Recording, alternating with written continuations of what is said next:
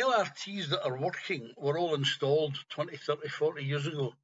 So by the time this one gets installed, and it's going to be as old as your Commodore computer. Can you imagine going back and saying, I want to spend $2.4 billion to upgrade my computer technology to 1960s standards? He would get laughed at the park for suggesting that.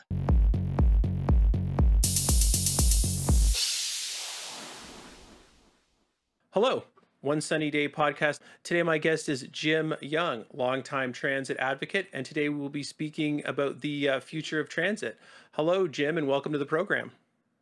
Thank you, Greg, and hello. And so we'll start off. What brought upon this this program today was that the sort of feds announced that they had come up with $4.2 billion for to rebirth the Hamilton LRT project.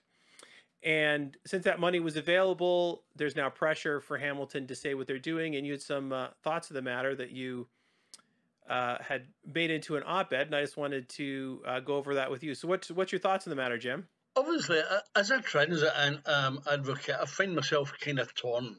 When anybody offers billions of dollars for any form of transit, it's very tempting to say, that's great, just take the money and run. My problem is that again, I'm not sure whose numbers are correct. I have 3.4 billion. You had said 4-point-something billion. It could be 3.4. I read one 4.2 article, but the confusion is that there's like a bunch of stuff in the sandwich, right? There's like, it's like a whole sandwich of transit spending, and then I think if you take I think 3.2, isn't 3.2 come from what Hamilton said it would cost to complete? It's 3.4, and it's 1.7 from the federal government and 1.7 from the provincial government. Initially, if you remember, the estimate was 1.1 billion that the province was going to give. And then just about a year ago, Doug Ford said, we're not going to give that any longer because it's going to cost about 5.4 million, and that 1.1 billion was grossly underestimated. So that's one of the problems I have, is that Doug Ford cancelled it last year because he thought it would cost 5.4 billion, I think it was. And now he's saying, hey, you can do it for 3.4 billion. So the inconsistency worries me. But what worries me more is that 3.4 billion is a big whack of money. You could do a whole lot of things for transit with $3.4 billion. And what we're going to do is we're going to improve one transit line in one city with $3.4 billion. When I look at all the other things that are wrong with transit across the province, and particularly in the bigger cities, most transit people could find lots and lots of better ways to utilise $3.4 billion. To me, it seems like a sort of political gambit. There's elections coming up for the province, certainly next year, possibly later this year for the feds. So everybody's trying to get something big and shiny on their agenda. So yeah, a big transit project looks good on paper, but I'm not sure that it actually does anything for the general well-being of transit. When you take that Hamilton B line, if they spend about 10 years bringing LRT to it, and supposing you increase the ridership on that line even by 10 or 15%, what have you done? You sort of moved up one transit line in the whole province. Well, and you have to give them credit for, because when they do the transit, right, they'll always say, well, in the future, this is how many people will be living here by the time the transit's done. Because as you noted, it's a 10-year long project. But when you take it, when I take the GO train, for example, right? If you use 2019, the GO train got, just compare it to different systems, right? And so for people who are listening from all over North America, got to give them a little bit of scale what we're talking about here. So we have Toronto, and then Toronto's sort of in the center of core. It is a subway supporting it, right? And then the subway in the Toronto core only goes so far. As an extension of that, they have the GO train system, and the GO train system runs like a spider west, east, and north. To the south, there's a lake, so there's obviously no need for transit there. Then, Lake Ontario curves off at the end, and if you get right to the end and you start going around the corner of Lake Ontario, you find Hamilton all the way at the west, right? Yep. And there's when you get out to that western, you have sort of a much smaller city, right? And then so this always becomes the debate always becomes, well, if you built this thing, right, for $4.2 billion, because I don't think by any calculation you can make it make sense right now. Is that fair? A $4.2 billion system for 600,000 people? It's like $7,000 a person, right, or something like that. Not only does it not make sense now, I don't think it makes sense for the future. If you look at what LRT systems are, right, the road railways, right, it's a system of rail guided transit that was invented 200 years ago. It's the LRT part of the technology was being developed in Germany in the 1960s. That's 70 years ago, 60, 70 years ago. LRTs that are working were all installed 20, 30, 40 years ago. So by the time this one gets installed, and it's going to be as old as your Commodore computer. Can you imagine going back and saying, I want to spend $2.4 billion to upgrade my computer technology to 1960s standards? He would get laughed at the park for suggesting that. But this is what we're going to do. We're going to spend, I think it's $3.4 billion. It'll be more than that, by the way, because that's just what the governments are giving us. Hamilton still has to come up with a lot of money too. Yeah, but again, as I say, they're going to invest all that money in a technology that's already 60 years old, and by the time it's finished, will be nearly 70 years old.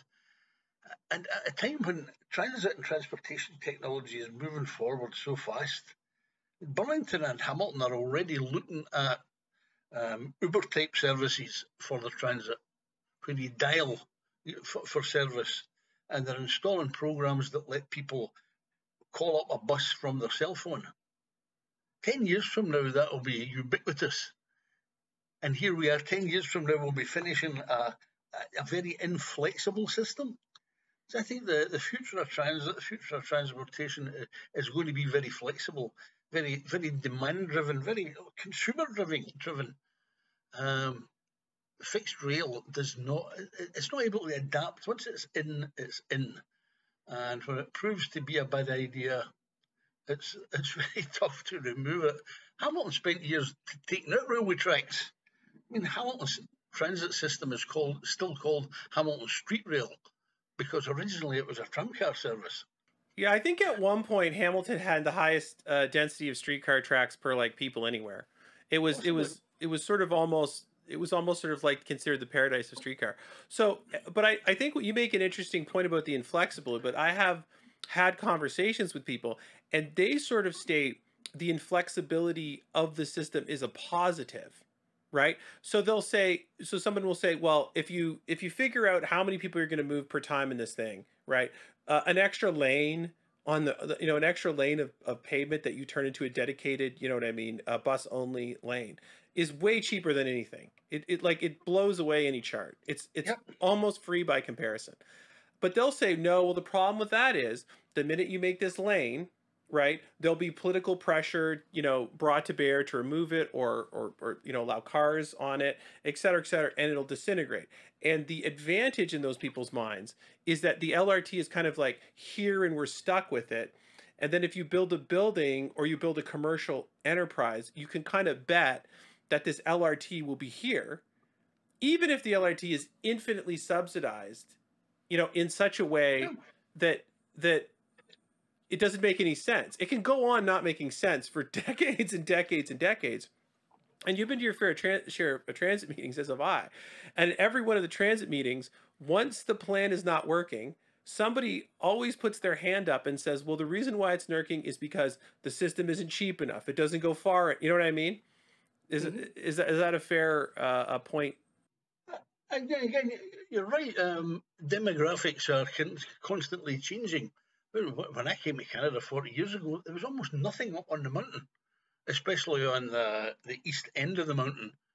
Now it's a huge population area, but it's not serviced by transit. So that if you build in flexible systems and demographics change, then you're left to them. I don't think that it being fixed is a positive. I think it's an absolute negative and a long-term detriment to transportation in the city. Well, I think it kind of solves the wrong problem too, right? Because the problem that people are after is they're trying to go from their house to some other place, right? That's really what they're trying to do. And the reality is they're trying to do it quickly, right? Like they're getting up in the morning, they're trying to go to work, they're trying to get home. So as much as we might want to romanticize a nice 10-minute walk down to the LRT and then a 10-minute walk on the end, right? That person that day might want to spend that 20 minutes doing something different, right? So when you go to these more flexible models, see, I think I think that it's a no-brainer that that if you wanted to subsidize transit for a certain group of people, and a couple other municipalities that they've done this, they've taken their transit budget and they've said, okay, so if you're going to use Uber or one of the other e-car services and you start in the city and you end in the city, like the trip is just inner city, right? We'll go and we'll put $5 in the kitty for each one of those trips. And what that does is that lowers the price. And I think Metrolinx was saying they were going to do it to the GO train station, right? And so that lowers the barrier of entry for you taking this trip, down by some number of dollars. And then that makes it just sort of more accessible because the bus fare is not cheap either, right? Like it's hardly a cheap system. So the basic point is you're about to launch into something which is going to take 10 years to plan out. You can't change in the middle of the 10 years. And there's a bunch of really bizarre stuff in there, even in the current plan. I was having a conversation with a guy who actually sold these transit systems that just happened to be the parent of one of the kids that went to daycare with my kids. And he was saying that of all the systems he was selling, I'm like, how many of these systems are being built or in around the world that still use human drivers? And he's like, none. He's like, there's no human drivers in any of them except this HRT system. And again, that's another thing when I talk about the technology of battery buses and electric buses. Driverless buses are the next thing. So, and again, buses with programmable routes. When you get to the driverless bus, you can program the route. You can change your route every hour. From during peak time, you run along King Street in Hamilton. Off-peak time, you run partly along King Street, down onto Cannon Street, and along to suit where the volume is, where the demand is. You don't get to do that with an LRT. You might be able to make an LRT driverless. That's possible. In fact, that's probably fairly simple on an LRT. But you don't get any flexibility. If the midday demand is all on Cannon Street, then your LRT is going to be running empty along King Street and Main Street. Well, I think it's part of the problematic idea is that it's the old sort of idea of we're going to have this spine down the city. We're going to build everything around the spine. People will be able to shift back and forth on the spine. But I mean, we seem to be pretty close within a 10 or 20 year period of talking about driverless cars, right? And again, I have a problem with a driverless car. Why bother? If you're going to send your car to get the groceries, you might as well be sitting in it. You still got a car on the road. Driverless cars might be handy. Driverless transportation trucks and driverless trains and transit buses are probably a good idea. But the driverless car, it still puts a car on the road. The only difference is you're not in it any longer.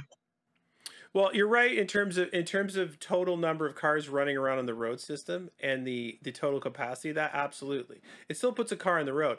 But what it does allow you to do is it allows you to start going, it drives down the cost of on-demand transit service, right? So you can start saying, oh, well, if there's no driver involved in the car now, right? There's no reason I can't have a fleet of 20, 30, 40, 100, whatever it is, Burlington robo-taxis, Hamilton robo-taxis, right? And then they can solve the point-to-point problem. Because the person at the end of the day, their problem is point-to-point, right?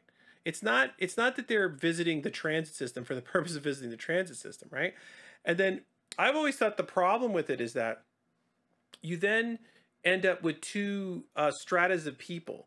One strata of a person is going place to place really rapidly as fast as they want, right?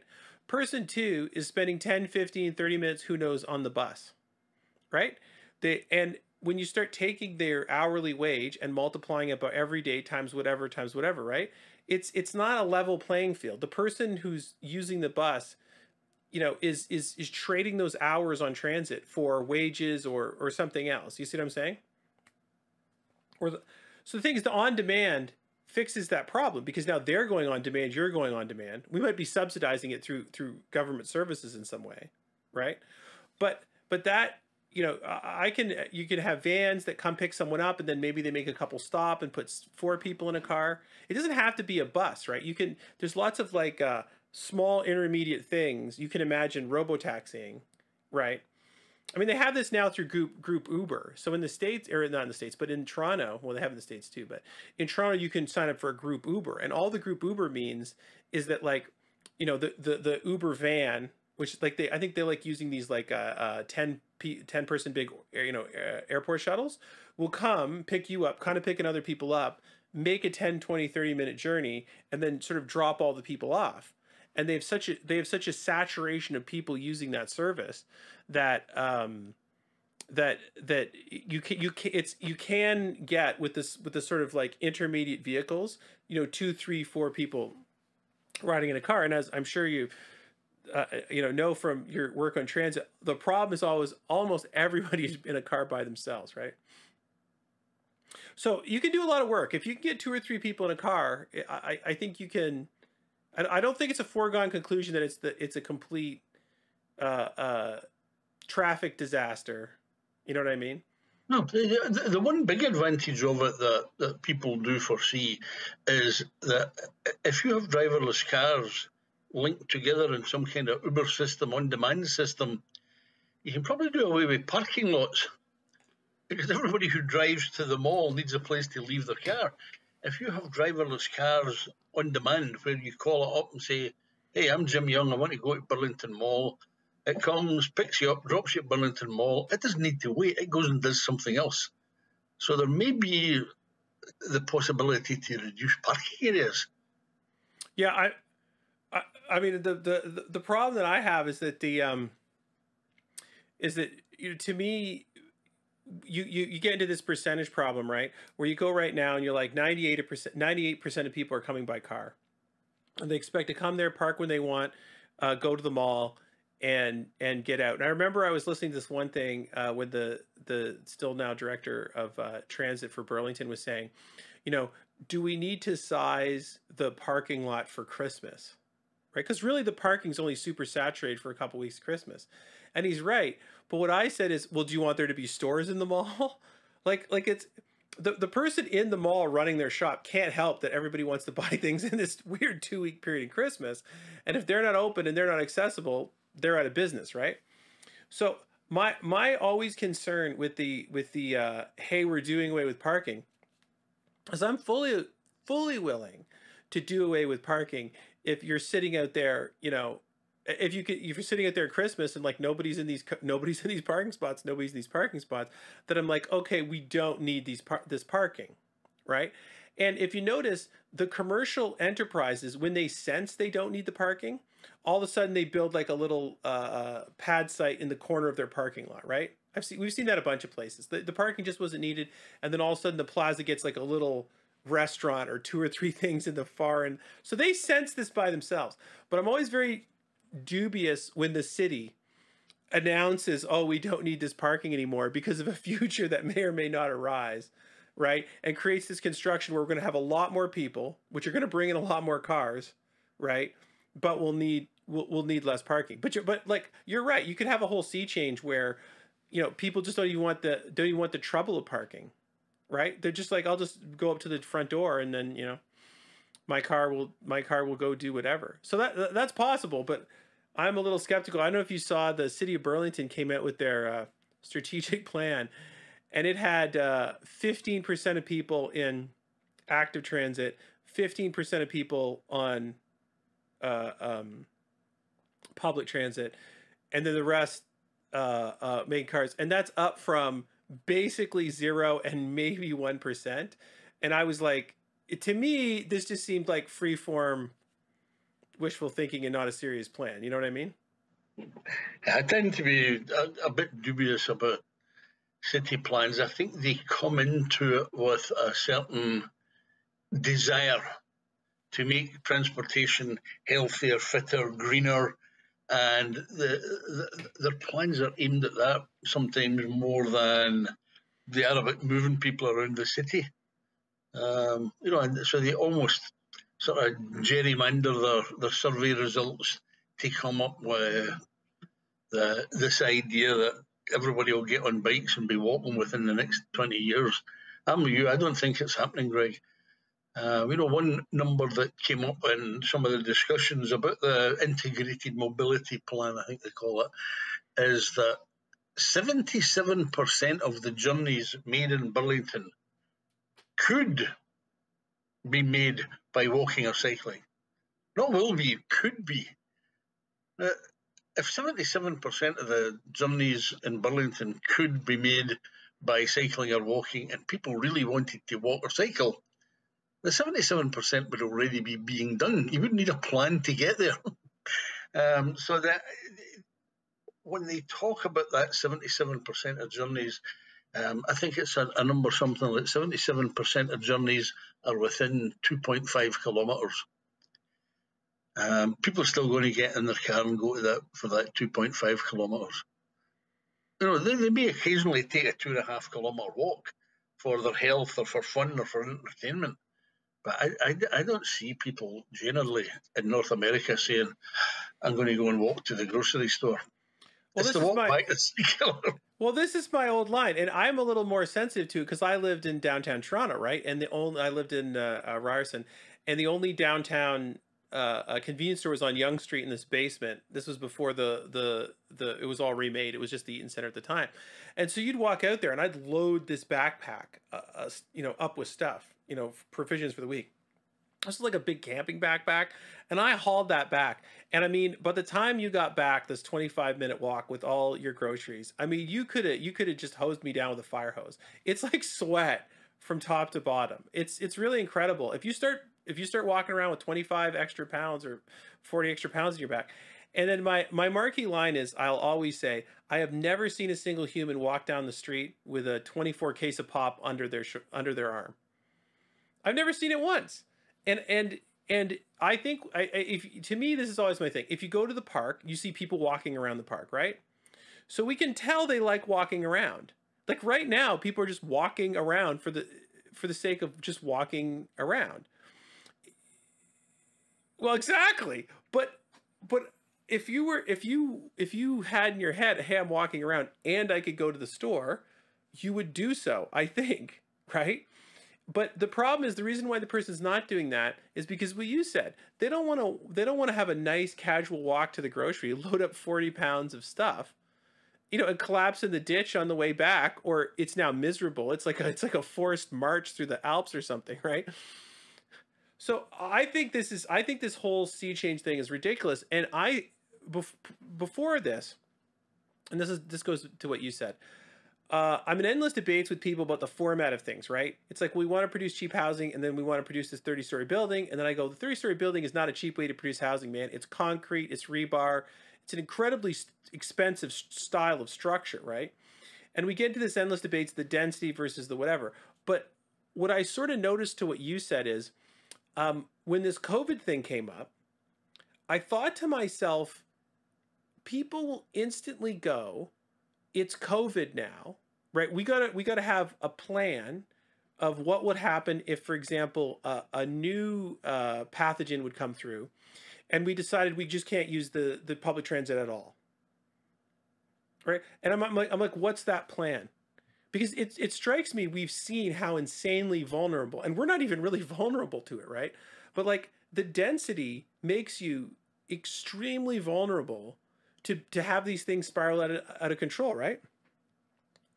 And there seems to be no plan at all in any dimension what to do about public transit should it need to be shut down and people still need to get to work, which I think is very real. I don't think I've made up some science fiction thing that just can't happen. What are you going to do with elevators? I mean, what are you going to do with elevators? One person can go up at a time? What's the idea here, right? And to me, if I was a strategic planner, I would go, okay, well, we can. I'm not saying everybody has to live in a single family detached house, but you do have to have a theory. Well, what are you going to do if only one person can be in the elevator at a time? Like, what are you going to do? Do you have enough elevators for that? Right? Do you have a backup plan? Do you have what's going to be the system? What's going to be the system if transit goes away? How is life going to continue? And what I noticed to what you said is all of the people seem to just be right back onto this urban thing. Without, like, we're not going to skip a beat. We're going to go right back to that.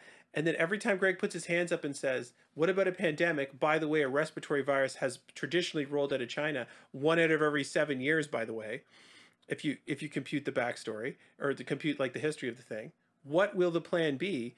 And it seems to be, it's like what you said. It's like there's this vision, we're going for the vision, and there's no interruption to it. You know what I mean? I live in an apartment building. We're fortunate in that we have 2 elevators. Maybe 120 apartments in the building with 2 elevators, and at the moment they restrict it to 2 persons per elevator. And it's not been bad, Greg, to be honest. I've never had a big delay getting in and out. But again, you can't make light of it. But there could be worse pandemics, more infectious pandemics. This one, very much a proximity carried infection. You have to be close to people, so that makes elevators susceptible. I don't know what you do. You've got me kind of stumped there. If another pandemic rolls around and it's worse than this one, should we be going back to single family homes and huge urban sprawl? I'm not saying you have to go back to that. I'm saying you saw in this pandemic, okay, that there was a cost. There was a huge cost to the density, because normally the general idea is there's, the spreading out of people is hugely costly in terms of land and resources and et cetera, et cetera. And the urban is compact and cheap, right? Well, it's not cheap now. It's, you know what I mean? Because you've had to shut down things with these expansions. And we've had it relative. I mean, even for the scheme of pandemics, Halton has had it as light can be, right? And we went back to the red zone, which doesn't seem like everything's open. But if you want to go to a 10-person gym, you can. If you want to go out, on the patio with 10 people, you can. And so we've had these modes of if you can do something, can't do something, can do something, can't do something. The people in Toronto have been locked down since November. That's when, and they've changed the system of restraint, but it's still been lockdown to lockdown to lockdown to lockdown, right? And to make it boot, Peel and whatever are going around and closing businesses that have had these outbreaks, right? So at the same time, we're borrowing tremendous amounts of money to spend money to keep everybody in place, right? And so what that says to me is, if you're a strategic planner, you have to sit there and go, well, hold on a second. There is incredible cost now to this density. There's an additional burden of cost that's borne in this pandemic that's created by the density. Is that fair? The human race has always been subject to viruses, illnesses, germs, whatever the heck it is, pathogens that are deadly. And that's been true even when we were sort of tribal people who lived in the who lived in the wild. I don't know how you plan to avoid pandemics. You can plan to cope with them, but I don't think you can plan to avoid them. And again, the way you cope with them is by being better prepared to fight them, rather than to change the whole structure of society in case the next pandemic looks a bit different or a bit similar to this one. Do you Well, change but everything? my point is not necessarily to change it. I mean, this is what we're doing now, right? Our idea is we just will change everything. We'll change how the number of people interact, what stores can be open. We'll just change everything to comply with a social system which reduces people, interacting with other people, and that'll cut down the spread of the disease, right? But my point is that upon seeing this, I think everybody should be forced to figure out what you're going to do in the case of a pandemic in which it requires you to shut these things down. That this time they've sort of been quiet about it, right? If you ask them how many COVID infections were created on public transit, it's not highlighted. It's not really broken out for you. There must be some, I assume, right? It can't be zero, obviously, but it's not highlighted. And I think it's highlighted because of what you not highlighted because of what you said earlier, right? Is that it's like there's this. I think many people, and it goes with the transit, it goes with the density, it seems to me that a lot of thinking is output only. They have this vision, we're going to this vision, and when you start and saying, what about this, what about this, it's like, well, you're getting me off my vision. And my only point would be not to change your whole life, but you could say, okay, well, if we were in a pandemic, we would have to limit the elevators to two people per elevator, right? And that means you can't build a 40-story building with 2 elevators. Maybe you can build a 10 or 11-story building. You see what I mean? Maybe you can say, okay, well, we're going to have, this number of stairwells, and people can go down the stairs and up the elevator, But I do think when you see the cost that this pandemic, like, because what we've done in this pandemic is we spent our way out of it by just showering, everybody who can't go to work, or every business that has to close for a year now, with tremendous amounts of money. But it's very unlikely to work again. Like, we're going to be paying for this for years and years and years and years and years, right? And we're not going to be out of it by the time there's the next one. Like, we're still going to be paying for it, and then another one comes along, and you're like, how we then paid for the first one and the second one. So I'm not suggesting you never put up an apartment building, or you never run a bus route, but I am suggesting it seems to me there should be a plan to say, this is how this apartment building could function. You know what I mean? And this is the sane size of it. Because once the apartment building goes up, we've seen it in Hamilton, a couple places, the whole building just like, goes up top to bottom. Because how do you avoid the laundry room? How's that working? We have laundry. All of our apartments have their own laundry facilities. Right. Yeah, that's why. It's never been a problem in our apartment building. But that's exactly why Burlington isn't chock-a-block with COVID. You all have your own apartment building. The density is pretty low. You have big apartment sizes, right? We're not talking about floors with 14, 400 square foot apartments like we're building now, right? You live in a what I would almost say humane, well-sized rental building. When I lived in an apartment going to Ryerson in downtown Toronto, we lived in a 1,500 square foot family apartment. Yeah, 1,500 square feet. It was completely, I'm going to say, humane. There's lots of room in it. You didn't feel compressed or crushed down. There was lots of space everywhere. But that's not what we're doing now, right? Now we're like, this is a 380 square foot thing, and that makes 18 people on the floor. How do they get in and out? Where are they walking? You know what I mean? Because I think that you have to take, so my only point is you have to have some kind of backup plan. And the backup plan could be on-demand Uber. It could be, an acceleration of some sort of on-demand system or anything. But I don't think you can just go merrily on and not see this vulnerability, right? As something that has to be grappled with if it happens again, which is going to happen again. We're not, that's for sure. We're just talking 7 years or 70 years or 100. But sooner or later, this happens again. I think it's reasonable to have a backup plan. And I think it is reasonable to limit the density of things to not create a forest of,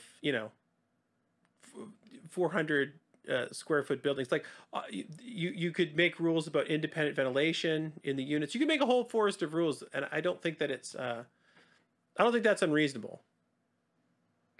Again, I mean, we're fairly lucky. Ours is, the buildings that I live in. It's the Drulo buildings along Plains Road in Burlington. Our apartment building is about 12 years old. Independent ventilation, our own laundry room, and for about 120 apartments, there are 2 elevators, 12 floors high.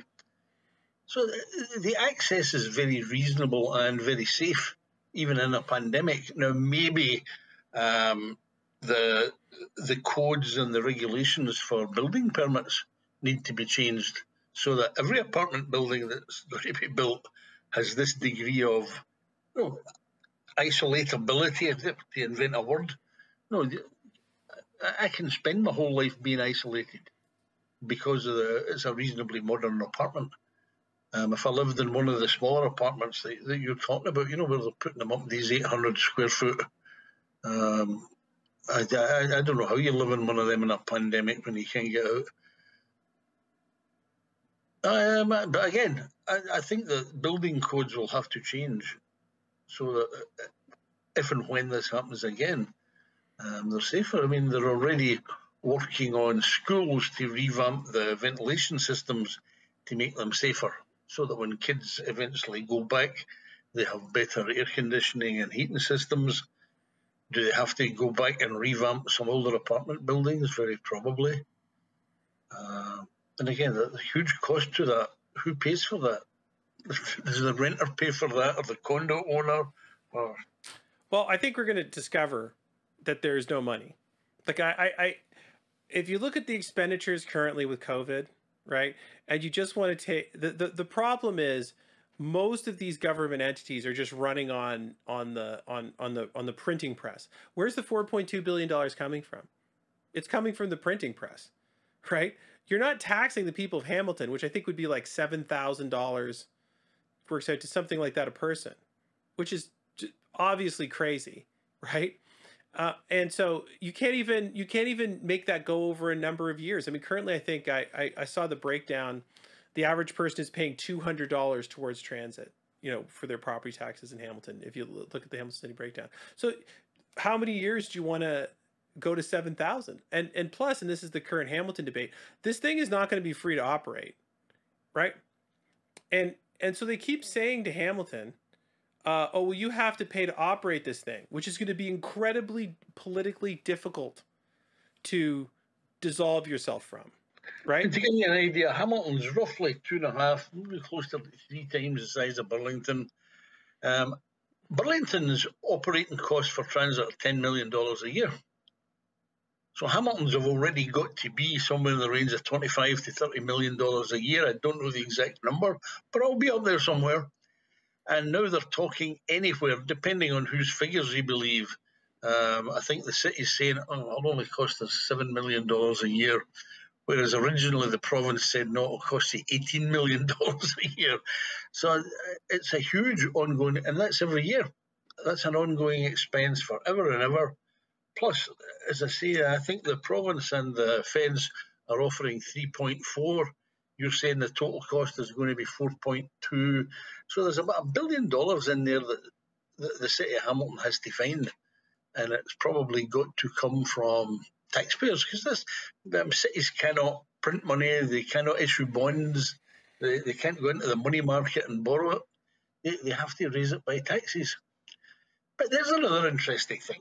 I don't know if you read in The Spectator, 3-4 days ago, the Construction Workers Union had a great big piece on how wonderful the LRT is going to be. It's going to be awesome for Hamilton.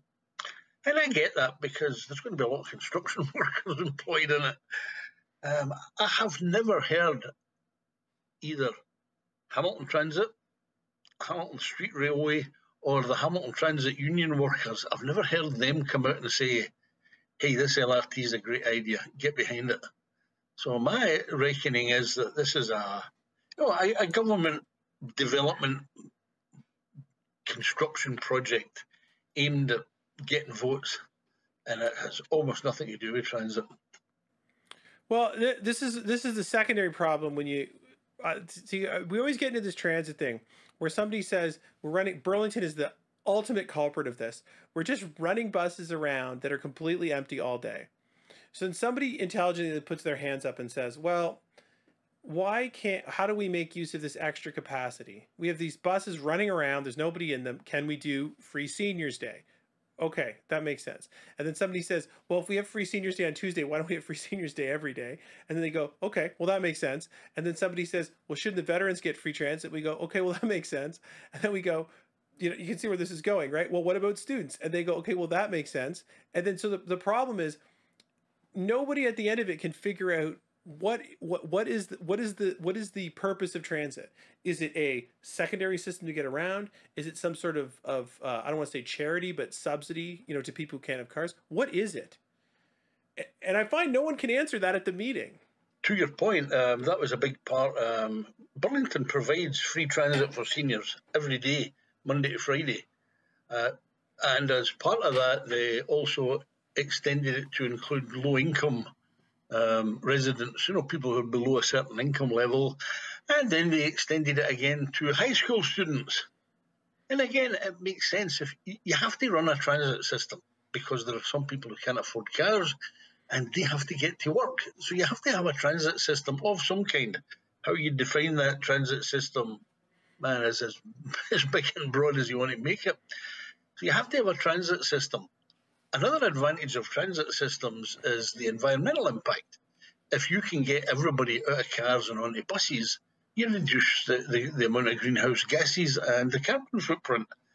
So that's another good reason for having transit. Unfortunately, as you say, the car is such a popular means of transport, it's such a convenient means of transport in North America. And we're all living in cities and towns that were designed for the car. In Europe, the cities were designed without cars because the cities are all much older. So that to put public transit in is actually much more attractive. In North American cities, it's actually difficult to put transit systems in that work because the whole place was designed for cars. And again, the theory is that as you intensify your downtown and build it up, which, as you say, might be a dangerous thing to do in the future, then that level of density allows for transit to be more effective and more efficient. But the biggest problem is it's if you build it, will they come question. What comes first? Do you get enough transit users to make it worth your while building up your transit system, or do you build up your transit system in the hope that people will start to use it when it's a lot better? The break-even point tends to come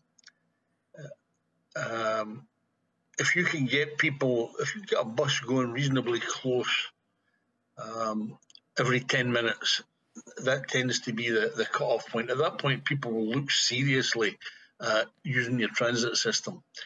The other thing is that if you can get 6 people on every bus, then you're ahead of the game as far as the environment goes. You take 6 cars off the road, and even on a big smelly old diesel bus, there is an environmental advantage if you can get 6 people on a bus. When we get to electric and battery buses, hopefully that will be so much better. But the biggest problem, and you hinted at it earlier on, is getting people that first and last kilometre. I don't know where you live in Aldershot, but you probably got to walk about half a kilometre to a kilometre to get to a bus stop. I lived actually no. I live in the West End, just down from Plains Road. So like the bus is close to me. In terms of the bus, now they offset the I don't like this. They offset the stops from the major roads, so the stops aren't across the major roads anymore, right? Like they used to parallel them so that the place you got off and the place you got on was the same place, and then they shifted them. When I questioned them on that, they said, well, this mobilizes the street, it gets more people walking around. And I'm like, yeah, but they're walking around on Plains Road. Why don't you just put it down the cross street that they're walking down? Then they'll walk away from Plains Road. You know what I mean? And it will be more attractive to use the service because they'll be walking on the street that doesn't have cars on it versus Plains Road is obviously a busy street, And and I didn't get anywhere with that. But they were like, "Oh no, we're," and this is the difference. The difference is, you always get in this with bike lanes. Well, if you were if you just sat at a sidewalk, right, and 20 bicyclists went by in 10 minutes, there would be a bicycle lane there. Like people would be like, "This is crazy. There's bikes everywhere. We got to get these bikes off the sidewalk," and they would build a bike path, right? So I don't think that there's ever any, like, if somebody just sat there and said, in a car, in a bus, in whatever construction, and you saw all these people trying to bike a place, it would be 10 minutes at city council to get a bike lane made. It's always, there's no one biking, but if we build this bike lane, will they be incentivized to go? And I always think the problematic stat they come up with is they say, well, X people are biking. And I say, biking doing what? Are they doing anything on these bikes? Yeah, is it fun cycling or commuting cycling? And there's a huge difference. Yeah, there's a huge difference. You see an occasional, I assume, commuter cycler, and then I get into this thing with them. I say, okay, they're like, hey, we want to support cycling, and so I put my hand up and I say, can we have an ordinance that says when you build an office building, there has to be a shower, a public, or like a shower available in the bathroom to the people in the office building. There has to be a change room, because almost every day in the summer you're going to come in sweaty, right? But you can't show up at a meeting sweaty. Or with shuffled hair or whatever. You have to be presentable in the office environment. So you have to have a place for them to take a shower. Is everybody with me here? And they'll sort of say, and I've said, because without that, I think this is a major thing. It drives me nuts. People are expected to show up at work presentable, quote unquote, right? You can't show up in your dress shirt and be sweating, through your shirt. So I think this is a major barrier of why people are using their cars, is because this requirement, they show up. And I said, well, can we have shower? And they're like, no. So the problem is, I find that when I feel I'm always trying to just solve the technical problems with this, right? Like what are the technical problems with really getting someone into their car? Okay. Well, the technical problems are, you have to make the walk nice. You know what I mean? You have to, or shelter them, right? This is why, the people said, Metrolink says, I got into let's just say energetic argument with the Metrolinx guys at one meeting, in which they said, I said, here's what I want you to do, guys. Take Aldershot and close it. What do you notice about Europe? All the stations are enclosed, right? You're not getting snowed on. You're not getting rained on. You know what I mean? There's a sort of a big thing along a lot of them. And I'm like, this will solve out the presentable at work problem. Because you'll be in a nice air-conditioned space, and you'll be like, oh, I just got to walk 5 minutes up the road to this thing. And they said, well, and I said, all I want you to do is take the before and close the station and take the after. Just do the demographics. See how many more people showed up. And they were like, no. Instead of doing that, we can build, 5 more Metrolinx concrete platforms in Beamsville or Orangeville or some far-flung part of Toronto. And I'm like, okay, that's expanding the reach of the spider, and to your point, now puts a political hotspot of the GO train station in Orangeville or something, right? But I'm not sure that's getting people to take the train myself, right? And when you want to, I wrote an op-ed on this. I couldn't get it published. No one would publish it. But remember how there was all this debate over the Aldershot parking lot, right? Because Aldershot, you got all these people who want to take the GO train and they can't because there's no parking, right? So the cars are all comically piled up on the street, and then the city fines them. And then, okay, are we trying to get people off the road? This is pre-COVID, obviously, or aren't we? Because these people are at least willing to take most of the journey to Toronto on the train, right? And so the question is, do you build a parking lot or not build a parking lot? And at that time in 2019, I sort of crunched out the numbers, and the numbers on the GO train are really horrific. Like, if you look at it, people in the fare box are throwing in 500 million. I'll just round it off, right? Provincial contributions are 500 million, right? Non-rail revenues like 100 million. So operating that sucker in 2019 cost $1.1 billion. Just operating it. Not the capital cost of the tracks and the trains that are all in this other weirdo formula. They're also seeding in billions of dollars to build the trains and the tracks, right? This is just operating that sucker. And when you compute it out, they'll say, oh, we did 76,000 rides a year.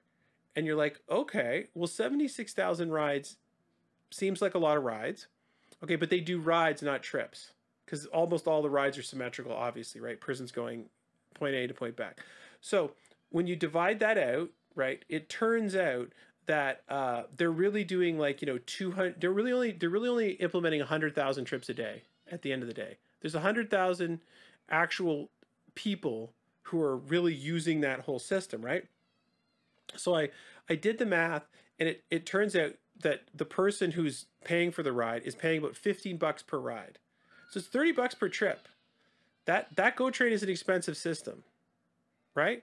And then if you divide it by customer, depending on how to count it, the amount of money to produce the system, like I'm using the GO Train as part of my transit solution, right? So how much total is being spent on me? It's between $11,000 and $15,000 a year is being spent on each user. Partially they're putting in money. I'm not saying they're not, and partially the thing. So the problem is, I think more and more systems are going to run into this problem. 15 grand is a lot of money, right? That subsidizes a lot of point-to-point trips, right? Now, to what you said is, it comes back to the point of what is the point of transit? Are we just trying to get people out of the way of other motorists? Like, is that what we're doing? We're just like, hey, we'll make this other system so there'll be less people on the road so the other people can drive, right? Or you know what I'm saying? Like, I don't. No, I don't. I understand what you're saying here. Yeah. You're getting people off the road so you can get more people on the road. Yeah, there was a whole rationalization from the downtown. Go look at an old news article on the subway downtown, or like the Toronto subway, right? All of the articles are like, we need this so you can drive around in Toronto. That's the point. The point is, we'll build this subway. It'll get people off the road so you can still drive around. There's all these articles selling it like that. At least I mean, not all of them, but the ones that I've seen have this notion in them, right? So it's obviously being sold like that. So the point is, this LRT is another, because there's been this dream, well, you can LRT to the GO Train, right? But this is a heck of an expensive jalopy, plus 15 Gs of the GO Train network, plus the subway at the end. You see what I mean? It starts being comically expensive. Yeah, but for that, whether the government's 3.4 or the total $4.2 billion, I'm being a bit facetious here, but you could almost buy everybody in Hamilton their own bus. Not quite. You can certainly buy them. You buy a bus for every 20 people, for every 50 people in Hamilton. Yeah, well, you could certainly buy them their own car, right? And then, so if you start, well, I mean, if you start saying, the problem really is if you start dividing, if you start subtracting the money the other way, and you start saying, okay, so we're really getting we're really getting 100,000 people to work through this system, right? And you start going, well, what's the problem that these people, like, what is actually the core problem? Is it the people, or is the problem the road? E.g., the roads piling up with people, and we need to do something to offset the road is what we're really sort of focusing on. You see what I mean? And the people are just annoying entities that keep using this road. Or is the problem, Chuck has to get to work. Chuck can't afford to live in Toronto, can't afford to live in Mississauga, can't afford to live in Oakville, and this problem is getting worse and worse and worse, right? But I mean, if everything revamps, we're going to have people. There are going to be people in Coburg. It's going to be like a 5 transit system, right? They're going to drive somewhere to take a bus, to take a train. Nobody knows what's COVID. So I don't think you're a complete Grinch if you sit there and you go, what is this costing again? It seems like an awfully inefficient way, to get humans around, if we're talking about $4.2 billion, especially because this on-demand bus thing it's not even going to cost. It's not even going to cost close to that, because you can see it costs $500 a month to lease a car, right? And again, the LRT, if somebody was saying to me, or saying to Hamilton, here's 4.2 billion, here's $3.4 billion from us, you add your 1.2 billion, and we're going to give you an awesome transit system that will be so good that it will empty all your roads and improve your. Then I would be right on that. But as you say, that they're doing this to improve one transit route. The transit route that already exists, it's a pretty busy transit route, to be fair. It runs almost from the east end of Hamilton to the west end of it. So it serves a lot of people. But again, supposing if it's already a busy route and you put LRT on it, what's the best you can do? You're going to improve the ridership in that by 10 or 15% on one route. And meanwhile, all of the transit problems that exist in Hamilton will still continue to be. Hamilton just recently started a pilot project. You'll be aware of the bus that runs from Waterdown to the Aldershot GO station.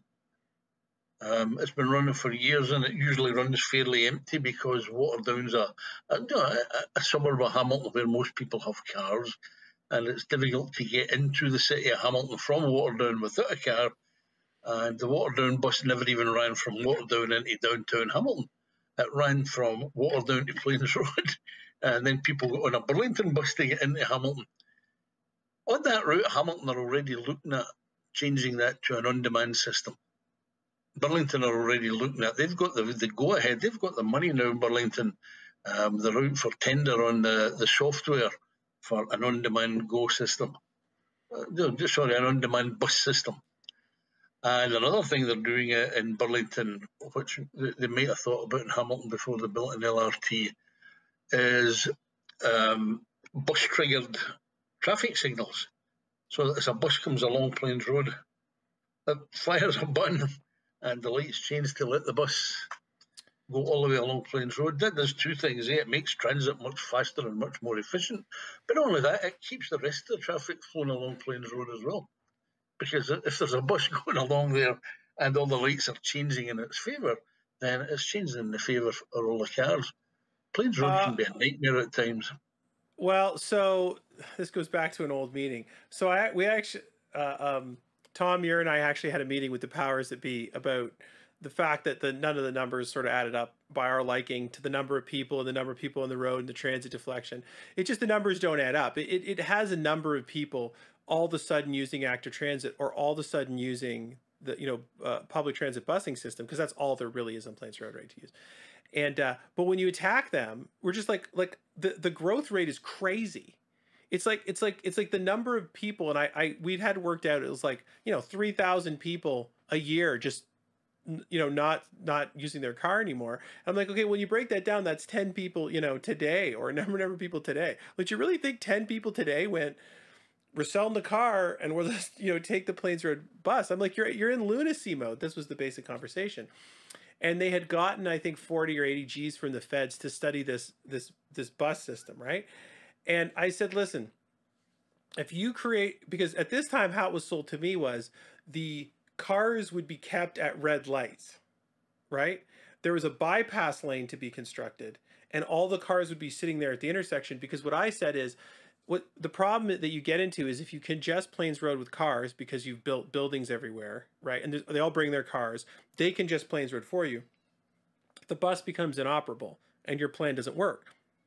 It becomes worse, because if you're going to sit in traffic for half an hour and you have a choice between a car where you can like play your tunes and you know what I mean, and be in your own little sort of bubble, versus the bus, you're going to choose the car because it's more time that you don't want to be in that. Yeah, it's a comfort factor, right?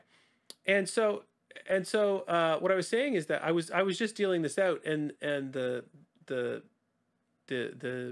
I don't know what her status was, but anyway, she was saying, oh well, we're gonna have this thing where we're gonna hold the now congested Plains Road at red lights. There'll be a bypass lane, and the the bus will run around on this bypass lane past all these stopped cars. And I said, listen, I've lived in Burlington in my life. I will suggest you politically, that system will be in operation for 5 minutes. Like 5 minutes. Everyone who's caught in this, this thing, when the bus like stops the lane, the bus goes cruising through, and they're kind of like, well, now I'm second-class citizens on Plains Road. They're just going to go, there's just going to be this pile on of all the city officials, and they're going to relent. And I just it's not worth studying. And they sort of said, well, you know, it's public policy. I'm like, yeah, well, the public affects public policy. I hate to break it to you, right? It's only 2 years since they redid the whole of Plains Road from Maple to Waterdown Road. Did they put in these bus bypass lanes? No. And they now have plans to do from Waterdown Road out to the Botanical Gardens over the next couple of years. I've seen the plans. There's no bypass lanes for buses. So there's no anything. There's none of the drives me nuts because the one thing there are great cycling lanes on Plains Road, which, to be honest, it drives me nuts. My wife and I, we walk along Plains Road quite a lot, not to commute, but just for exercise. You very rarely see a bicycle on Plains Road because it's a very big, busy road and people get a bit afraid to ride their bikes on big, busy roads. If you walk down and walk along North Shore Boulevard, North Shore Road, it's absolutely jammed with bicycles. You've got a 2-lane road that winds up and down hills and in and out of forests, and you can't move on it for bicycles, and it's extremely dangerous for bicycles because it's so windy and so busy, and there's no place for bicycles to go safely. Plains Road, they've got beautiful cycle lanes, they've got on-sidewalk cycling, and you hardly ever see a cyclist. So people are not cycling to get along Plains Road to get into town as quickly as possible. People are cycling for fun, and North Shore Boulevard is a pretty place to cycle. Very dangerous place to cycle because there's no facilities for cycling. But the vast majority of cyclists want to cycle down there because it's prettier. So I don't know how you overcome that, how you build efficient cycling lanes on your main routes, and then nobody uses them because there's prettier routes that they want to use. Well, this goes back to my own. There's a whole bunch of sort of disconnected east-west roads that run through Aldershot, right? They just don't connect up. And I said, why don't you guys figure out the properties? Because now we're spending real money, right? We're spending money on trying to create a cycling lane. And I'm like, well, instead of rebuilding Plains Road 15 times with a cycling lane, which is still too dangerous, that to me, I would not use, because the plot thickens. You also didn't mention that Plains Road is also home of a cement factory and a industrial transport truck. So there's literal cement trucks. It's not a metaphorical cement truck, right? And they have to turn. They make these big bargey turns. You know what I mean? And there's big transport trucks. It's a busy road. There's no getting around it. There's no getting around it. And you get some guy cycling down Plains Road, and I'm always like, what are you doing? Because the side is not, we've sort of put this area for the bike to be in, but there's not a meter buffer. So the cars in the right-hand lane aren't really allowed to pass that bike. Almost no one knows that rule, but I do, right? So occasionally somebody passes it, and somebody knows the rule and they stop. And now this whole right lane is like pinned at this bike. The other driver's like, what's going on? You know what I mean? And also you have this, what I consider quite dangerous, of buses stopped on the road, right? Because we refuse to build them bus gutters. Every time this comes up, I'm like, we're no shortage of money to redo intersections. So I'm like, when we're redoing intersections, could you do like Scarborough and make a gutter for the bus at the intersection so it can pull off, deal with its people, and then re-emerge to traffic, and you don't have people jetting out of the right-hand lane, because they don't want to stop behind the bus, and all this unnecessary drama. But I find that when you bring these things up, you get stopped by the notion, no, don't worry, we can change people, right? You don't have to accept that's dangerous behavior. We'll put in street calming, we'll put in system after system and magically change people's behavior. I'm like, why don't we just go to the path of least resistance? People in Canada with the current density, to me, are not going to put their life on the line to cycle to get to work. Or you know what I mean? Just very few people will do it. So to me, I'm like, if people are on North Shore, can we figure out some way for them to get east to west? You know what I mean? Connect roads. Maybe you got to knock down a couple houses right away. I don't know what you have to do.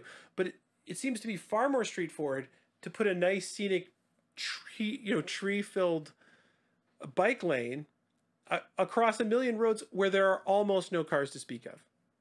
Then if you Plains look Road. at the bus that runs through Aldershot, not the one that runs along Plains Road, the transit bus that runs from very roughly from Fairwood Place right to the senior centre. It runs in between Plains Road and Lakeshore for most of the way, and it winds. Why not put bicycle lanes down that same route? You'd be away from Plains Road, you'd be away from North Shore, you'd be away from Lakeshore, and in a bicycle, the couple of little jogs that you have to make really don't make that big a difference. No, but don't you find? But this is what I find, just to make it more general, just a general thing. What I find though is you've got. I don't know why this is. You tell me why this is politically or your theory or whatever. Why do you have so many citizens in so many meetings that seem to come up with sort of like? It seems to be a much more common sense approach. You know what I mean? And they just make suggestion after suggestion after suggestion. I don't think any of the suggestions that people make are unreasonable, right? And it seems to hit some blockade and never get implemented by the sort of top down structure.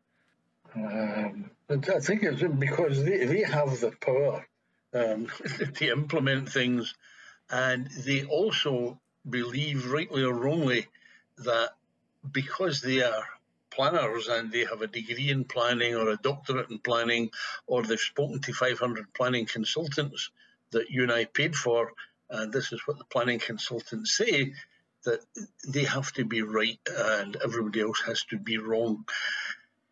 And again, I think there's different levels.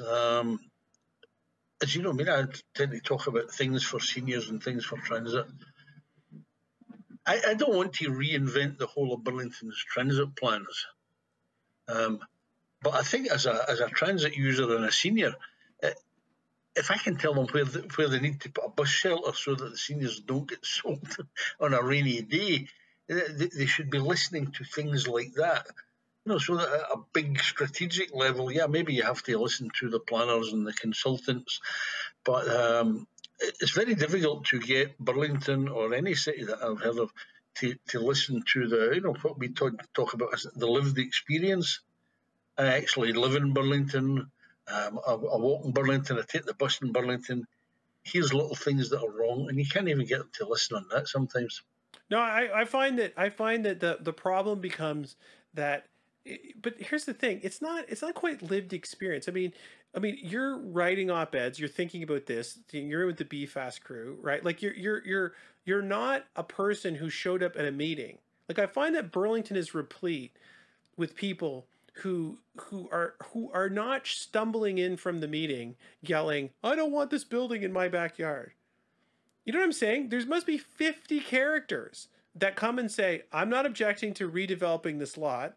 I'm objecting to these elements of redeveloping this lot," right? And it seems to me the request chain is completely sane, right? Like they're just like 11 stories is high enough. Can it be backed off the street? Could we make sure there's not enough parking so it's not, filling our community with cars when these people discover they can't park in this building? It seems to be a whole series of really reasonable requests. I mean, there's very few people that are really coming in there and saying, "I don't want anything built in here. I want this grassy meadow, for posterity's sake." It seems to me the requests are very reasonable, and it improves the livability of the place. And it comes to ground when somebody says, "Well, that'll mean X less people," right? That if we just implement whatever you say, that'll put a cap on the number of people Burlington. It'll put a cap on the number of people in the area. And I find almost the land use planner structure is kind of like we're thinking of land use planning as like a construction of planning land for the use of people. But I think almost some of them or all of them, who knows, they think of land use planning as the construction of moving us towards an urban environment.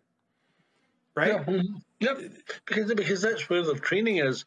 Another thing, to be fair to the city of Burlington or any other city, the person who wants to develop a 40-story building, on the corner of Plains Road and Waterdown Road, is only interested in the money. They really don't care whether Burlington is a better place or a worse place for their building. I don't suppose they care whether you or I, as local residents, what we think about this particular development. They're looking strictly at the dollars and cents. So they go and they make their plans and they submit them to the city. And there's a problem. The city has a very limited time in which to respond to that. No, it's not as if the city can say, oh, give us time to think about this and we'll try and improve your developer ideas. The city gets, I think, 120, 90 days, in fact, 90 days to respond to these planning applications. And at any time, the city can have maybe, 20, 30, 50 planning applications in front of them, and they all have to be responded to within 90 days. They have a tough time actually just checking the boxes, never mind improving the plans. To improve the plans that the developers submit, you would need a planning staff of hundreds at City Hall. So again, I think and you'd be surprised just how little say that the city has in being able to alter a developer's plans. It's mostly covered by provincial legislation. That's fair enough. Now the couple developers I've gotten into conversations with, right? So first of all, and I'll do 2 points. The first point is all these applications thrown at once. This is the Rick Goldring. Why do we have? Shout out to Rick Goldring. Hopefully he's enjoying his monetary planning career. But his thing was always like, we have an allocation system so that everybody can't put a subdivision application in at once. So if all these people who are still building subdivisions, when they all try and put their application at once, the city gets to put them in order and say, oh, we're going to do application 1, then application 2, then application 3. So every application is sitting in a queue for building a new subdivision, waiting for the city to process it. But the apartment buildings are kind of like under the same system of like, I decide I need a new shed, right? So I'm like, hey, city, I need a new shed. And then they say, you can't have a new shed. And I go, well, hold on. I'm on the road to LPAT. I'm going to get my shed. You see what I mean? There's no queuing there. And his thing was like, we need a queue because we're just getting overwhelmed by these applications, right? And we can't really respond. And I think that's fair. From the couple developers I talked to, the perspective that I sort of got from them, from a lot of the people that are building these mid-range buildings in Burlington, not the ADI. The AD guys never really, not these big, they never spoke to me. I have no involvement with them. But the smaller developers that used to build townhouses and things, when I was chatting with them, they seem to feel that, they used to build townhouses, they used to build these modest strip mall things, and that was their bag. And their feeling is kind of like, well, that's going away now. They have staff, right? Like not to, create a sympathetic developer rant, but they're like, hey, Sue is the secretary, Fran is in sales, Rick is doing, whatever these people are. I'm responsible for their paycheck. If we don't build anything, all these people go away. Right? And these are the people they've had for 10 or 20 years. So they have this weird force to build something that doesn't really connect to their net worth. You know what I mean?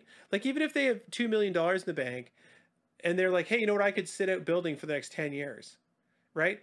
They can do that personally, but they can't do that and have 20 staff, right? And all the people that are like looking for the next contract. So they go to this mode where they're like, I have to build something. Right? Once this project's over, we have to have something on the docket. We have to go. And what I got the impression from the people I talked to is that most of them don't like these high buildings. It's not really their bag. It's high, it's scary. They have to build the whole thing. But they feel pressed into service to do this, to sort of keep their development thing growing. And for them, they think the city, that basically the city itself is obstructing them and making them do a whole bunch of things that they're just trying to get whatever can get through this process, right? It's kind of like the benefit to the community has gone out the window because they get in there and they say, hey, this is what we want. And the city will come back with like, hey, well, we need $40,000 for an art project. That'll be our, and no one cares. I mean, no one moving the building cares about some art project that's 3 quarters away in 20 years, right? Like, I mean, there's like whatever. So like, sure, throw the $40,000. Whereas I put my hand up and I say, no, I want the base units commercially vented, right?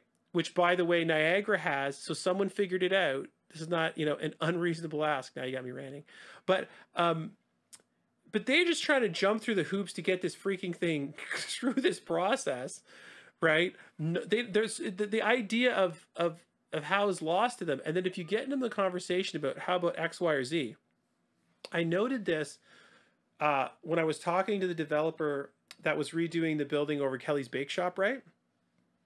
So I was telling him, I said, you're getting all this stuff about disrupting Kelly's Bake Shop, right?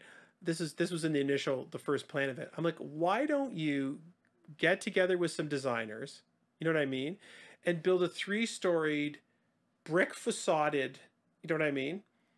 Just brick the first couple stories, make this like whole corner thing, you know what I mean? And build this, like, you could put a fireplace, you could just build this thing, right? And say, well, we're tearing down this building, right? But we're going to put this brand new space and show pictures of it at the meeting.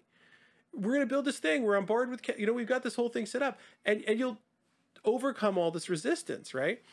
And the developer said to me, he said, so first he thought I was going to be combative, right? And then he realized that I was not, you know what I mean? He's like, okay, we're now just in a conversation about what to do. You're not, it took, you have to get a rapport going a little bit, right? Because he's in this meeting and people are calling him the worst person ever, and he's defensive, right? He's defensive. He's like, you're telling him that you're building a crap building. In his mind, he knows what a crappy building he could build, right? But in his mind, he's putting a nice facade, he's putting nice windows in. Like, he's got a spreadsheet in which he could take $1 million out of this building, put a complete piece of garbage up that he thinks he's spending, right? So anyway, the point of the story is, that guy said to me, he goes, look, we're going to have this commercial space glassed off, and anybody can come in there and do whatever you want. And I said, okay, I appreciate that. And then later I was thinking about it, and I had an aha moment. I think this is one of the big tensions around development.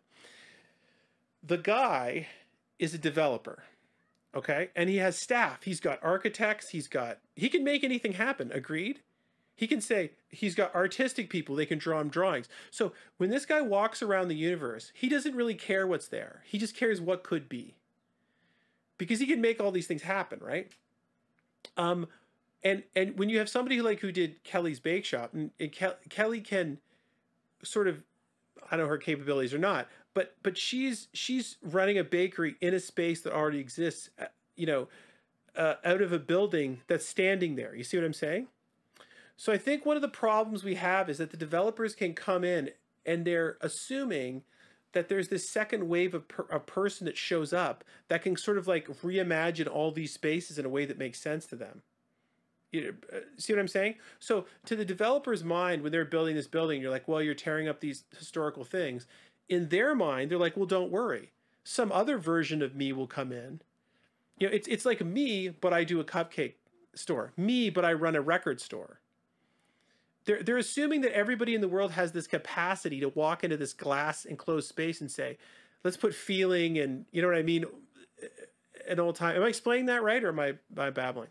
Well, along the similar vein, you're familiar with what do you call it, the downtown village in Burlington?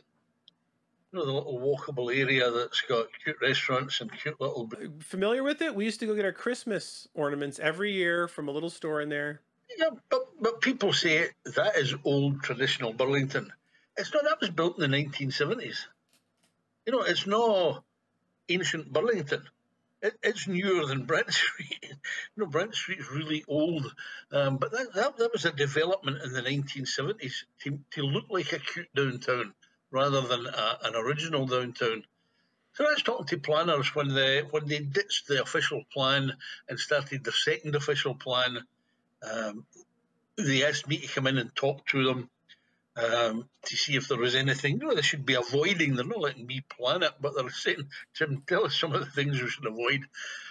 And I said a very similar thing. I said, if you could put a 20-story building on the corner of Brent Street and James, what are you going to do? And the first floor of it looked like Kelly's Bake Shop, or looked like the little village, the walkable village. People would love you for it. It's not the 20 stories that bugs them. It's the destroying what they know at the street level that's bugging them. So that if you write into your official plan that you can build whatever the hell you like, but make it look like the downtown Burlington that people loved. And you can do that because, as I say, that downtown village, it's a fairly modern construction. It's not an 18th century or 19th century village. It's very much a 20th and late 20th century building, but it looks exactly what everybody would like downtown to look like. So why can they not do that? Build a 20-story tower, but have the facade of Kelly's Bake Shop and Luigi's Pizza and whatever at the ground level where people are walking. I mean, I don't know about you, but I don't walk around looking up to see how tall the building is. And I tend to walk around looking at where am I going next, and I'm going to Kelly's Bake Shop or Luigi's Pizza. Yeah, no, this is the towers that you were talking about, just where you're living now, right? I looked at it. I'm like, you know what? The buildings are reasonable. They're backed off of the street. They're not really imposing. I complained about the quality of commercial, and that I wanted commercial under all of them, right? But they went, oh, well, we can't do that, blah, blah, okay, well, whatever. There's so many irons in the fire. There was no big complaint. Like, there wasn't like a big uprising against that development, right? The people's complaint was they're losing the strip mall, right? That we're losing the strip mall. And then and that's their complaint. There used to be Canadian Tire and all these things there, which just disappear and never come back, right? But no one's complaint in that setting was the 11 or 12 story building height, right? It's not right in the street. It's backed up. And I'm with you. I don't know why someone doesn't draw, like, you could just draw what it would look like at the street level, put this big brick facade on it, make a breaker, and then put your steel and chrome and whatever, just back it up. It doesn't even have to be a huge number of feet, because it just provide a visual breaker, right? Because the thing that I always say, like, don't get me wrong, if you apples to apples produce a place where people walk around, you do discover it's 2 to 3 stories. I mean, you do discover that. Like, lots of places I look around, I've noted Disney World's a perfect example of this, right? Like, if you walk around Disney World or an amusement park, they are really sensitive to the building height. They know that 2 to 3 stories is it, and they just cap it, and that's as high as everything is. But that's because they're providing big, wide boulevards with this big open sky, right? But my point, another example, your point is, and my point is, that this old-timey feel, this place you want to walk around, is 100% contrived. It's just a contrived space where your thing is working out. Another one, if we're ever allowed to go to Florida again, we'll see. If you walk around Disney Springs, right, you really have to walk around there and appreciate this is a completely contrived pedestrian space out of whole cloth. And it has big, wide streets, you know what I mean? And what's so bizarre about this is people are traveling, they're traveling to Florida as a destination, then driving to Disney Springs, then taking a really uncomfortable walk over these big, because the parking's way away, right? These big walkways, to walk around here for 2 hours. So I go, well, why don't we just copy these things slavishly? Because these things are the type of things that inspire people to walk around. And it almost seems to me, if I want to be cynical about the whole thing, it's like, well, you've missed the point. The point is to make communities that look like Blade Runner, right? And if you're like, well, hold on, you don't need to cajole people. We know they'll walk around a park, right? Like, yes. We can see all the places in North America people are walking around by themselves. They're like, yes, right? I'm like, why don't we just copy that? Like, don't even think. Downtown Burlington, a theme park based on the old downtown Burlington. Yes, exactly. And that's all you have to do. And that's going to be easy to do today. I mean, it's not an engineering miracle that it takes to do that, to build a very high structure with the bottom of it looking pretty or looking any way you like. But is it not as simple as the style guide to say the last 3 stories have to have brick on them? Yeah. This is the traditional. This is my irritation with Aldershot. When they're doing the style guide for Aldershot, there's like 6 different zones, and I was like, okay, so each will thematically, we'll put a theme on each zone, was my idea, right? So the style guide would change as you went to zone, and then because Aldershot had this history of brick, right, and it's got like a distinctive brick too. There's like a distinctive Aldershot red brick color that comes. I'm like, why don't we just pick brick for Aldershot and say, the bottom 3 stories of the buildings have to have brick on them. Red Aldershot brick. They do this everywhere in the States to great effect. You go on these university campuses and all the buildings have brick on the bottom, and you just walk around and you're transported back. You don't even notice. I'm with you 100%. I don't know why we can't get that done. There seems to be... In the American universities, they probably even put up fake ivy just to make it look. They don't need fake ivy. That ivy grows by itself. It's fertilized by the minds of the children that are attending the university. So basically, I think the summary point of where what you're coming from is, why are we building a fixed technology that has no movability in the future? No movability. We can't adjust to any trends with it, right? It costs a ton of money. Why are we doing that? Is the basic summary. Especially when every piece of technology that we now use is becoming more and more flexible and less rigid. Everything we do is heading towards flexibility, changeability, adaptability. And here we are saying we're going to spend an absolute fortune to put something in that's very fixed, very rigid, and I suggest it will look aged very, very quickly.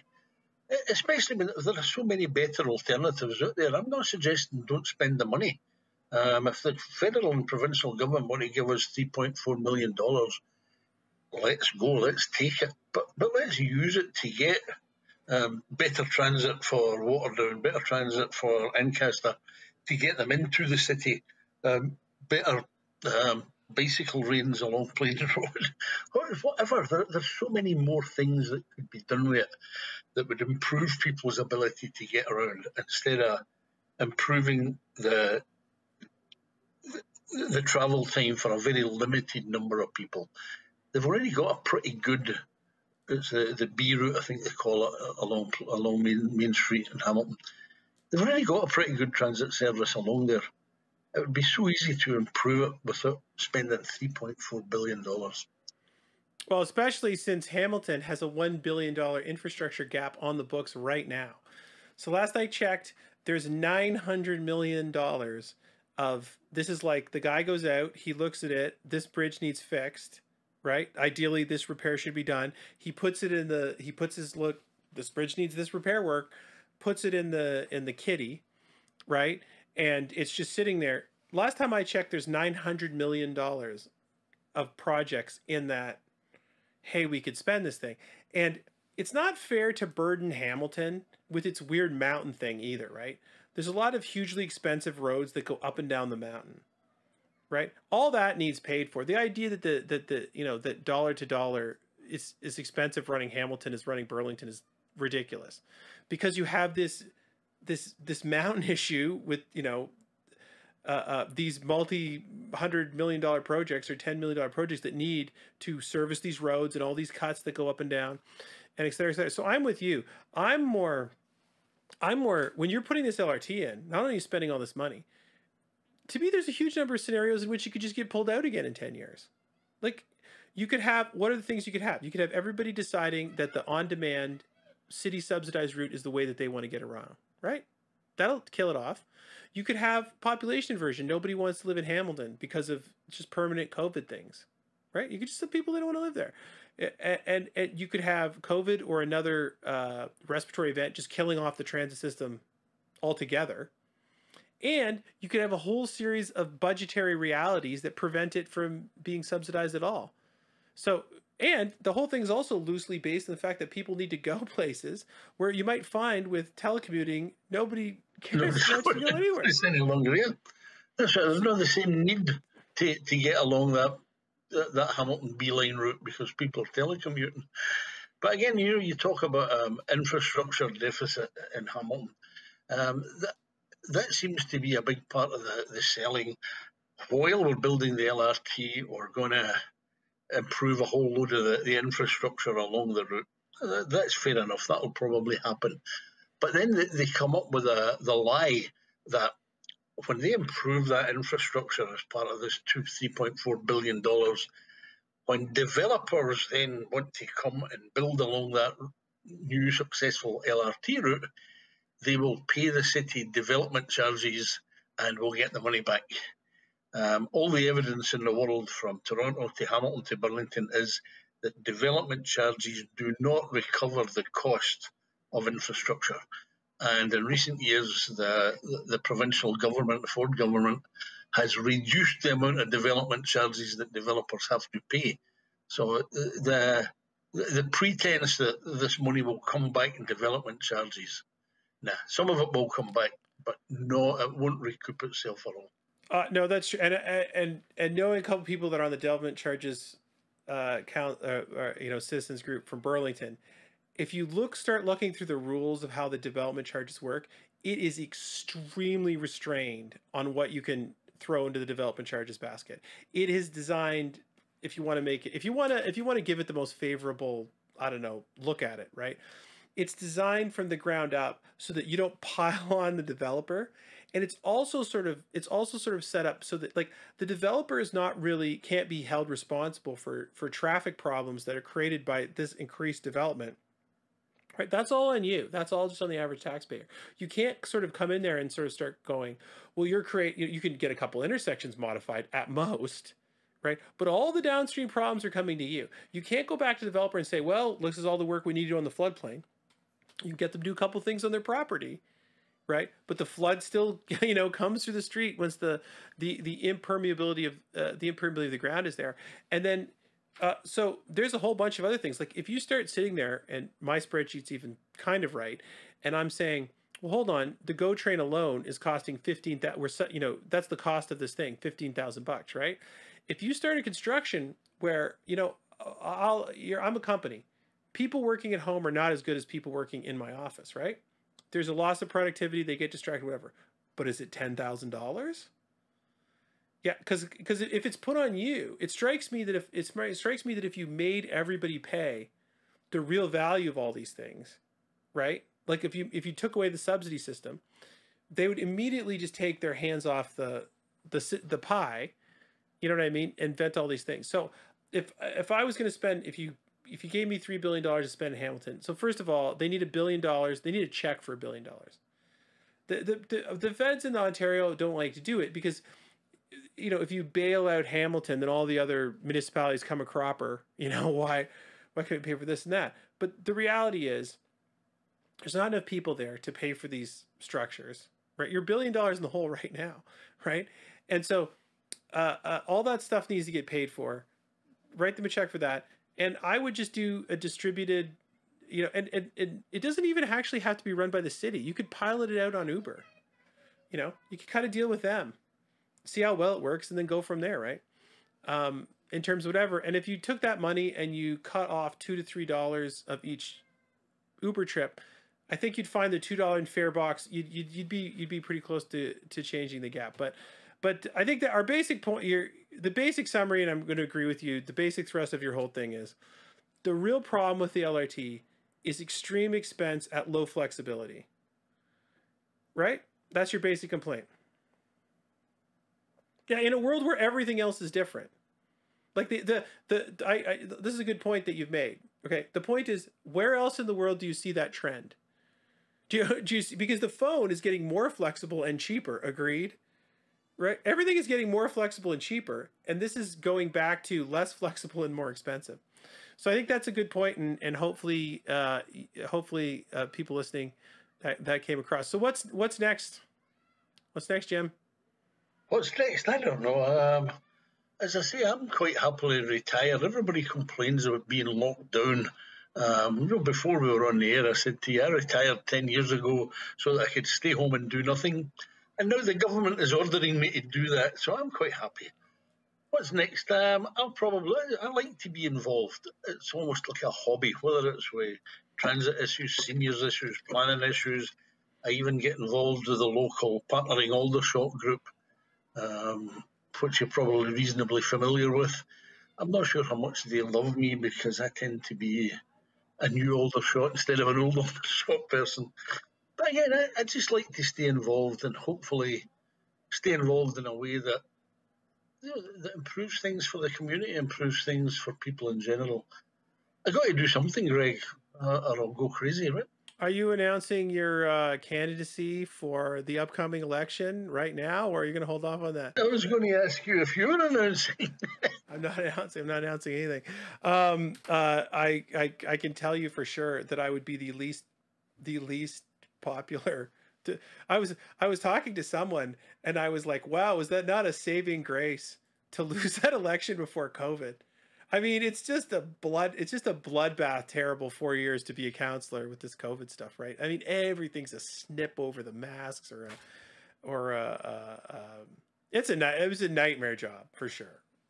Normally it's not, I mean, it's, we'll say a reasonable job, but I can't imagine the, it, the nightmare. And then I'm just telling you, you're going to go through the numbers and the cities are going to be like, we don't have any money. Oh, yeah. Yeah, and they're going to be like, well, we want a 5% tax increase. And then you're start going to go, well, all these seniors, they don't have any money to pay this. And again, if you look at the money they're going to spend on this LRT for something that, even if it works, it's 10 years away. If it works, and I doubt it'll work, we've got so many other problems thrown at us by COVID, so many other expenditures, so many things that have been dragged backwards that we need to fix rather than looking forward. There's a lot of money that can be spent getting back to normal instead of trying to plan for a bad idea 10 years down the road. Well, I mean, I just think it's all going to come. People sort of have this idea they've got the solution. This money's coming from everywhere. I don't think it's going to happen like that at all, right? Like when you have people who argue lockdown, the other people sort of start going, well, hold on a second. There's a huge back end cost of lockdown, right? Like there's all this stuff that's going to need to get paid for, right? And right now we seem to be in this mode where we're like, hey, we're getting past this thing, you know what I mean? And the hangover the next day's for tomorrow, right? We're just, in the pub at 3 a.m. still drinking, right? But this will go away. At some scale, it has to go away or become a background problem, one or the other. The minute that happens, all this cash is going to come immediately. How is this going to get paid for? How is this going to be paid for? There's going to be no way to run away from it anymore, right? Because we'll be out of the pandemic. And so all of these cities are going to go, well, hold on, our revenue. Nobody rented any of these things for a year because we told them they couldn't. Where's that money coming from, right? And it's going to be thing after thing after thing after thing of money. And they're going to go back to this transit, all these different systems. I mean, I almost think in Burlington, it'll just shatter out because of that. It will, and someone will come up and say, well, why don't we subsidize Uber for $2 in the city of Burlington and see if that works? That shreds a lot of costs and et cetera, et cetera. Mm-hmm. And again, a lot of, when you look at the tax structures for cities, businesses pay more than residential taxes. So that if a huge number of businesses have been hit hard by COVID, been bankrupted, been put out of business, or been reduced to the stage where they can't afford their taxes, how do you make that up? It's not hard, and this also implies you don't get a commercial property crash, right? And the other problem that you've got is the commercial space that's left in Burlington that, this little strip malls that we all drive up to. The cost of those strip mall things is insane. It's like 5 or 10 G's a month, right? And a pad site is even crazier. Like, when you sort of see the Keg and all these places, right? Those guys could be paying 20, 30 G's a month in rent on this pad site. So you close them for a year. Restaurants have been closed for a year, right? Now, where's the 300 G's coming from? Just to pay rent. Forget the staff, you know what I mean, and all the rest of the insurances and the whatever. I'm just trying to get this building paid for, right? All of this stuff, if one of two things could happen. Everybody could come out of COVID and decide they're going to spend money like drunken banshees, right? And you could have the Roaring 20s, which is this huge surge of sort of inefficient expenditures, followed by a massive depression, right? Or you could have the depression right on the get-go. But in any scenario, someone is going to have to figure out how to make up the budget in all of these cities, right? It's going to require trimming of the city. No one's going to like this, but the numbers will just fence you in. We can't afford all this stuff anymore. That's just what will happen. Because you won't be able to go to the property owners of Burlington like this, or whatever the region is, and tell them that, you can only suffer so much increase You know what I mean? You can only increase the property taxes by such a percent before the people revolt and they go, well, I don't care about parks then. I don't care about transit then. I don't care about street sweeping then. Don't pick the leaves up. If it means I'm paying $300 more a year, I don't care about any of that stuff all of the sudden. So the politicians are boxed in, and they're going to get in this, if you ask me, and I'm no expert, but they're going to get in this cycle of retraction. We're all not going to like it. And again, there's an assumption that when COVID ends, there's going to be this huge explosion of pent up demand. I think there'll still be a lot of very cautious people when this ends. People who get used to staying at home, people who look at it and say, "Hey, I used to spend $70, $80 every week going for for dinner once a week and a couple of beers once a week. I'm not spending that any longer, and I'm quite happy. I drink at home. My bank account's looking rosier. So I'm not sure that there will be that huge burst of pent up demand, or if there is, it won't be as big as some people suspect. So I think what will happen is, if you just, this is a general notion, the keg will be fine. Like, there's always people in the keg Wednesday with 12 people. I'm like, how rich are these people? Like, there's like kids looking at iPads. I was like, I would never let them. You know what I mean? This is supposed to be a thing. Obviously, they just have money and you know what I mean? The keg is fine. It will be fine. Like Lord Nelson, they'll keep trucking. I don't think there's I have no fear from them. Because all of those people that go back, if the bill's 250 or three, what is it? Okay, sure, 300, they're at the door. Where I think it really does matter is kind of like the pub, right? What are you going to pay for a beer at the pub? You know what I mean? I think what you say is 100%. A lot of people are going to come to the pub and they're like, a beer's $20. You know what? I can drink beer on the balcony. You know what I mean? Hey, Frank, come, we'll sit on the balcony. We'll sit in the backyard in a couple chairs. We can drink beer out there. You know, there's a real threshold, I think, via which people go, no, that experience is not necessary. To me, I'll go wherever. So it'll be exciting times. We'll have to see how it all works out. Yep. But thanks very much for your time, Jim.